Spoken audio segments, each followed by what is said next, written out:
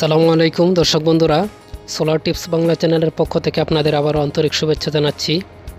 আজকে আমি আপনাদের খুবই গুরুত্বপূর্ণ একটি ভিডিও দেখাবো। সেটা হচ্ছে, অনেকেই আমার কাছে প্রশ্ন করেন যে ভাই 100 ওয়াট প্যানেল দিয়ে কি চালানো যায়, বা 200 ওয়াট প্যানেলের সাথে কত এম্পিয়ারের ব্যাটারি, কত এম্পিয়ারের কন্ট্রোলার এগুলো ব্যবহার করব।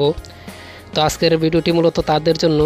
তো আজকের এই ভিডিওতে আমি দেখাবো সোলার সিস্টেমের হিসাব আপনারা কিভাবে করবেন।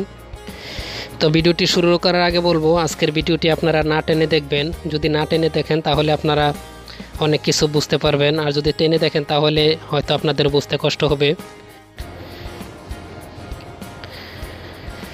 তো আজকে আমরা দেখব একটা ডিসি সোলার সিলিং ফ্যান, 5টা ডিসি এলইডি লাইট চালাতে কত ওয়াটের সোলার প্যানেল, কত এম্পিয়ারের ব্যাটারি এবং কত এম্পিয়ারের কন্ট্রোলার লাগবে।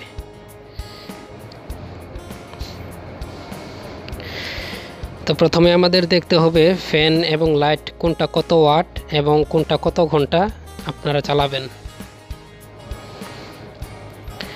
ধরুন 36 ওয়াটের একটা ফ্যান 10 ঘন্টা, 5 ওয়াটের 5টা লাইট 5 ঘন্টা চালাবো। তো প্রথমে আমাদের এইগুলোর ওয়াট বের করতে হবে। চলুন দেখি কিভাবে আমরা এগুলোর ওয়াট বের করব। তো 36 ওয়াটের একটা ফ্যান যেহেতু 10 ঘন্টা চালাবো, সেই জন্য 36 পূরণ 10 সমান 360। 5 ওয়াটের 5টা লাইট 5 পূরণ 5 পূরণ 5 সমান 125। তো এখানে মোট 485 ওয়াট। তার মানে এগুলো চালাতে আমাদের মোট 485 ওয়াট লোড খরচ হবে।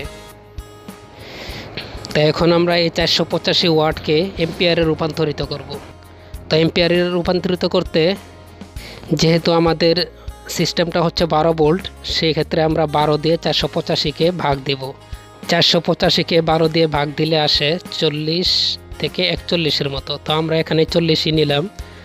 তার মানে এই ফ্যান এবং লাইটগুলো চালাতে আমাদের 40 এম্পিয়ার কারেন্ট দরকার। এখানে আর একটু বলে রাখি, যদি আমাদের সিস্টেম 24 ভোল্টের হতো তাহলে 485কে আমরা 24 দিয়ে ভাগ দিতাম। তো এখন আমরা আসি ব্যাটারিতে। ব্যাটারির ক্ষেত্রে যত এম্পিয়ার কারেন্ট দরকার তার দ্বিগুণ এম্পিয়ার ব্যাটারি ব্যবহার করলে সবচেয়ে ভালো হয়। যেহেতু আমাদের দরকার 40 এম্পিয়ার, সেক্ষেত্রে 80 থেকে 100 বা 130 এম্পিয়ার হলে আরও বেশি ভালো হয়। কারণ হচ্ছে, অনেক সময় দেখা যায় বৃষ্টি বাদলের দিন অথবা আবহাওয়া খারাপ থাকলে ব্যাটারি চার্জ হয় না। সেই ক্ষেত্রে একদিনের চার্জ থেকে যাতে করে 2 দিন বা 3 দিন চালানো যায়, সেই জন্য ব্যাটারির এম্পিয়ারটা বেশি ব্যবহার করলে সবচেয়ে ভালো হয়। তা এখন আমাদের বের করতে হবে কত ওয়াটের প্যানেল হলে একদিনে 40 এম্পিয়ার কারেন্ট সংগ্রহ করা যায়। সাধারণত 100 ওয়াটের একটা প্যানেল থেকে একদিনে গড়ে 20 থেকে 30 এম্পিয়ার কারেন্ট পাওয়া যায়। যেহেতু আমাদের প্রতিদিন 40 এম্পিয়ার কারেন্ট দরকার, সেই ক্ষেত্রে আমাদের 200 ওয়াটের প্যানেল হলেই চলে। আর কন্ট্রোলারের ক্ষেত্রে প্রতি 100 ওয়াট প্যানেলের জন্য 5 এম্পিয়ার কন্ট্রোলার নিতে হবে। তবে এটা শুধু PWM কন্ট্রোলারের ক্ষেত্রে। যদি আপনারা MPPT কন্ট্রোলার ব্যবহার করেন, সেক্ষেত্রে একটু বেশি এম্পিয়ারের MPPT কন্ট্রোলার ব্যবহার করতে হবে।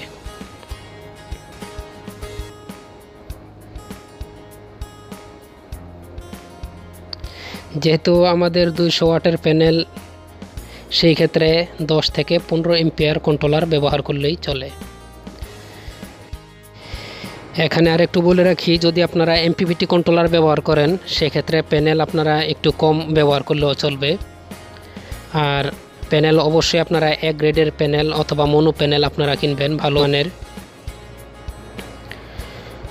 তো একটা ডিসি সিলিং ফ্যান 10 ঘন্টা এবং 5টা এলইডি লাইট 5 ঘন্টা চালাতে আমাদের 200 ওয়াট সোলার প্যানেল, 100 এম্পিয়ারের একটা ব্যাটারি আর 15 এম্পিয়ারের একটা কন্ট্রোলার লাগবে। আশা করি আজকের ভিডিওটা আপনারা বুঝতে পারছেন। এরপরও যদি আপনাদের বুঝতে কোনো সমস্যা হয় তাহলে অবশ্যই কমেন্ট করে জানাবেন। আর ভিডিওটা যদি আপনাদের ভালো লেগে থাকে তাহলে অবশ্যই একটা লাইক দিবেন, শেয়ার করবেন। আর যদি পরবর্তীতে আরও নতুন সোলার সম্পর্কিত ভিডিও দেখতে চান, তাহলে এখনই আমার এই চ্যানেলটি সাবস্ক্রাইব করে রাখুন আর পাশের বেল আইকনটি অন করে দিন।